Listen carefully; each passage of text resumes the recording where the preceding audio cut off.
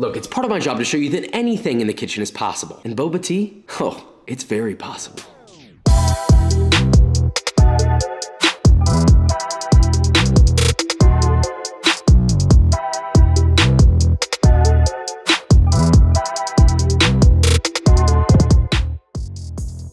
Okay, so today we're making boba tea. And no, I don't just mean the flavor and then we're gonna go get tapioca pearls. No. We are making our own tapioca boba, okay? We're making them ourselves from scratch. It's very, very easy. And honestly, I'm surprised that more people don't do it because you have complete creative control. I always get these questions like, Josh, why should I even make it? Like, why? It's so much time and like, it's difficult. Is there even a point? Well, first off, it's really not that hard. Second off, you're being a little babby. You can make any flavor exactly how you want. The idea of being able to control the flavor however you want is the power. That's all the power. And I'd like to give you that power. So with all that said, let's make this, shall we? Let's cut straight to the chase. Oh, Josh, but boba pearls have to be hard. I mean, look at them. They're just little men. Actually, no. They're super easy to make, and they only require a grand total of 4 ingredients. First step, we're gonna make the pearls. In a small sauce pot, add a 1/3 cup or 78 milliliters of water, a 1/3 cup or 65 grams of packed brown sugar. I highly recommend going by grams here, by the way. You just gotta trust Papa's intuition. Now heat that liquid to boiling, then reduce the heat to low, add half your tapioca starch, and quickly mix it in for about 6 to 8 seconds, then turn off the heat, and mix in the remaining half of your tapioca starch. Mix until thoroughly combined, and it begins to form a dough, then dump it out onto a work surface and knead it together until you get a beautifully smooth dough. Just a minute or so. Now as this dough cools, it will firm up, so you gotta move quickly. Now divide your dough into 4 equal pieces, roll each piece into a super long rod that's about 1/2 inch thick. Cut that log into small cubes like you see here, and repeat with the rest. Then just roll these cubes in a nice little balls.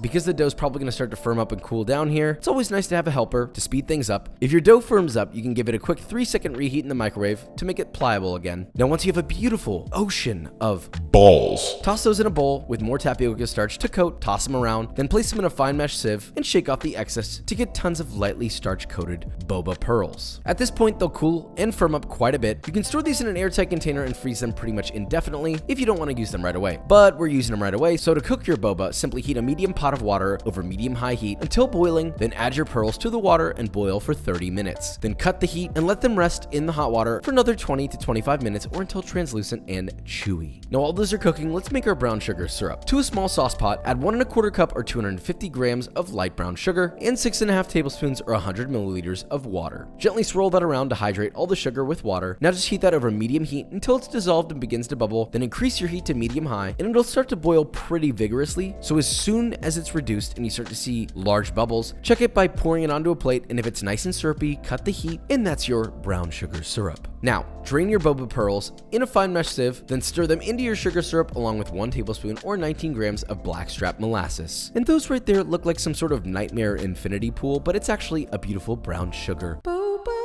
Now, as usual, those balls will shrink a little as they cool, and they'll become fully transparent as well. Okay, the hardest part is over. Next up is the fun moment of choosing your tea. We have 2 versions, a traditional brown sugar milk tea and a matcha milk tea. For the traditional, you can really use any of your favorite black tea. Here we have 3 different kinds, but I'm gonna go with Earl Grey because it's yummy. To a small saucepan, add 2 cups of whole milk or nut milk. Yes, haha, nut milk, so funny. Now heat that over medium heat, stirring occasionally till it hits around 162 Fahrenheit, then immediately remove it from the heat and mix in 2 tablespoons of loose leaf black tea. Let that steep for 4 to 8 minutes or until it reaches your desired strength of flavor, then strain the tea through a fine mesh strainer to give yourself an infused milk tea. Now be sure to cool that bad boy down either in the fridge or over an ice bath before using. Oh, by the way, you can also make a large batch of this, keep it in the fridge for when you want it. Just Papa ideas. Now to assemble our traditional milk tea, simply spoon in as much or as little boba as you like into the bottom of a nice tall glass. Hit it with a spoonful of some of the syrup or to your taste, then add some nice ice cubes, always nice ice cubes. Then pour in your chilled milk tea, add in a reusable stainless steel boba straw for the earth-friendly flex. But before we taste and get these balls in our mouth, let's quickly make a matcha version, which is even easier. Snag yourself 2 1/2 teaspoons or 6 grams of matcha powder, and to that you're gonna whisk in about 2 tablespoons or 30 milliliters of hot water. It should make a liquidy paste the consistency of heavy cream, but if not, you can always add a touch more water. Now you have your matcha concentrate. Just get another long boy glass, drop in your brown sugar boba along with some of its brown sugar syrup, your ice cubes, then top it with whole milk or, yes, your nut milk. Be sure to leave a little bit of room for your matcha concentrate, and as you might expect, pour your matcha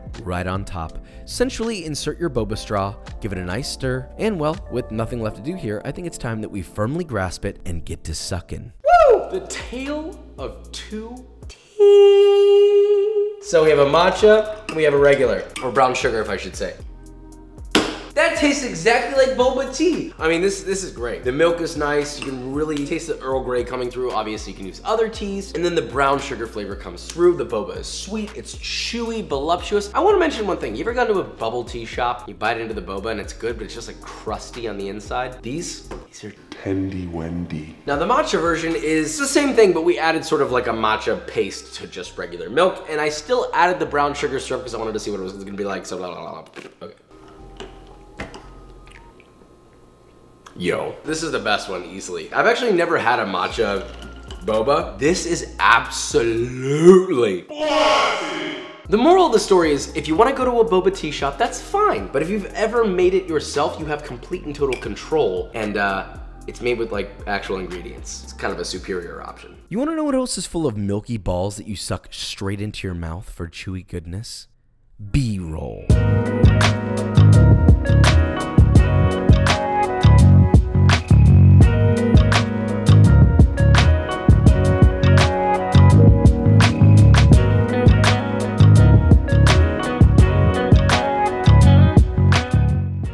Alright guys, and that is it. So we made our boba tea, and you know what? I was right. Shocking. Making it yourself really is honestly so much better. There are a lot of boba shops out there that are very good, so I don't want to take a poopy on any of them at all. Absolutely, go support your local boba places. But you gotta try making it yourself because the amount of flavor that you can put into it and doing it from completely whole ingredients instead of just powders is a big W. But more specifically, the green tea boba with the brown sugar pearls, it is the most beautiful combination I've ever had in a boba tea. So with all that said, if you enjoyed this video or you learned something, leave a like, subscribe, and I will see you next time.